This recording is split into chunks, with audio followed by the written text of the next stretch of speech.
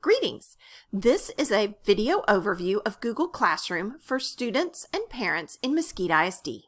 First, you need to make sure that you are logged into your Mesquite ISD account for the Chrome browser, which will show at the top right of the browser page. To sign in, simply click on that icon and choose to turn on sync, then sign in with your Mesquite ISD email address, which is the student's username at mesquiteisd.org and the password, or you can go to the portal at portal.mesquiteisd.org, log into the portal, and access your Google Apps that way.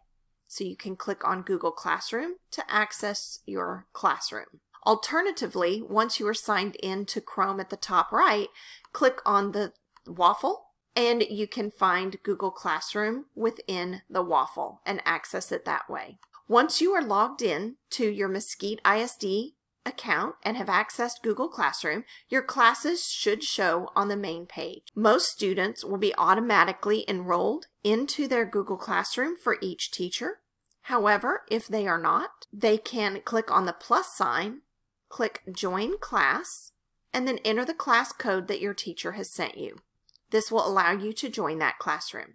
To then enter the classroom, click on the name of that class.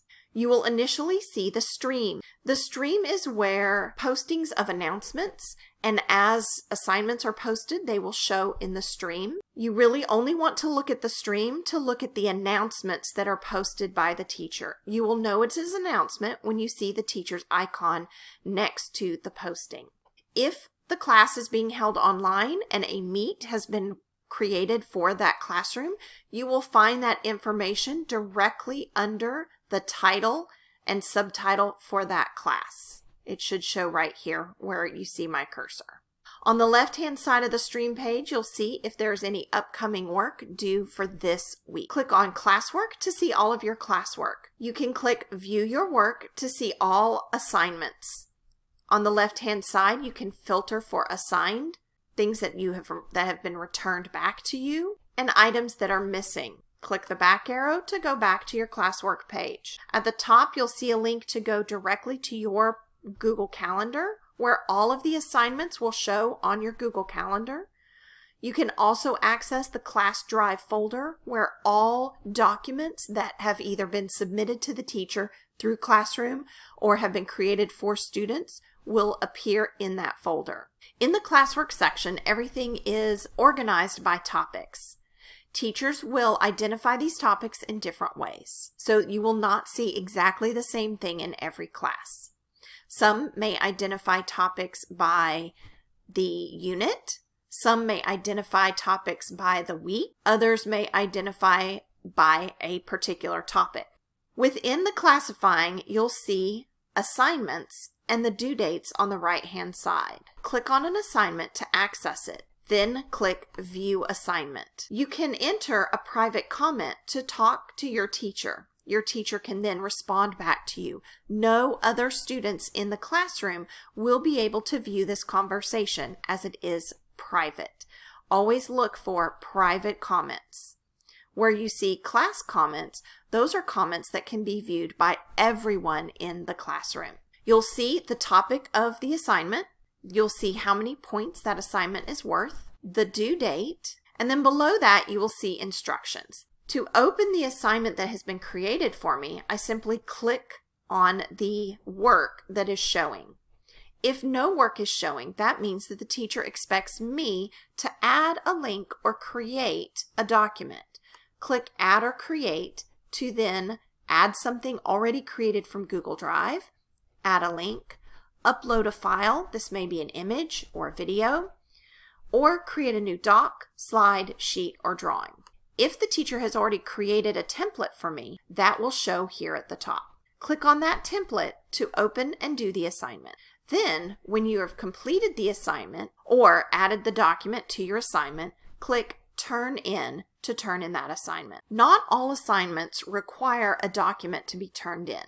Some may have a link that students are to go to or a form that they need to fill out.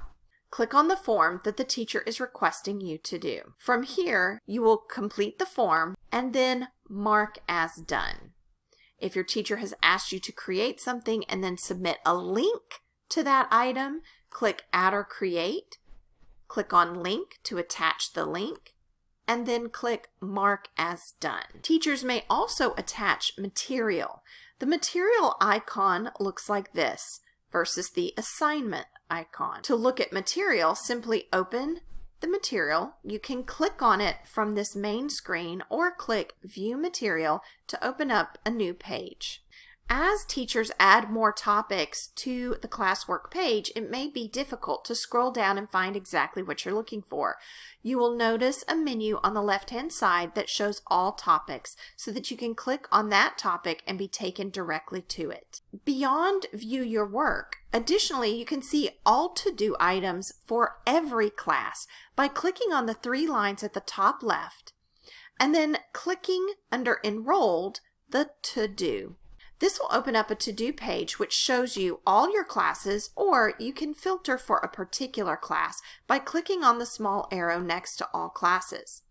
You'll show all assignments with no due date, and then due dates will show in chronological order below. Any items that are done, you can click on Done to view those things that you have completed. To get back to your classroom, click on the 3 dots and then choose the correct class. Additionally, you have other settings showing at the bottom of this pop-up menu. Click on Settings to be able to go in. Here you can change your profile picture. You can also turn on to receive email notifications. Note that younger students may not have access to their Gmail account. You'll want to set other settings to make sure you stay on top of what is happening in Classroom. For older students, it is a good idea to also download the Classroom app to your phone or other tablet device. You can also turn on notifications so that they show on your phone. And that is an overview of Google Classroom. If you have any questions or concerns, contact your classroom teacher for additional help.